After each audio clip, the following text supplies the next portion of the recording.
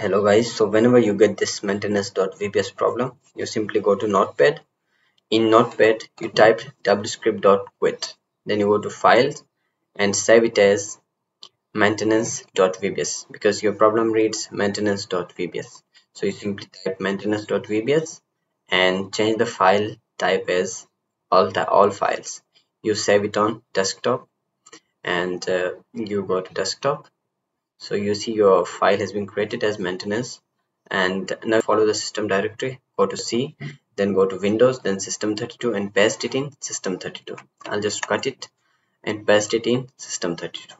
Okay, I'll follow the directory this PC, then I'll go to disk C, then go to Windows, and in Windows I'll go to system32 and I'll paste inside system32.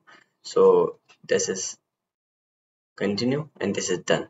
So my problem has been solved, and you can do it the same way. So thank you so much for watching the video. Subscribe for more short videos like this.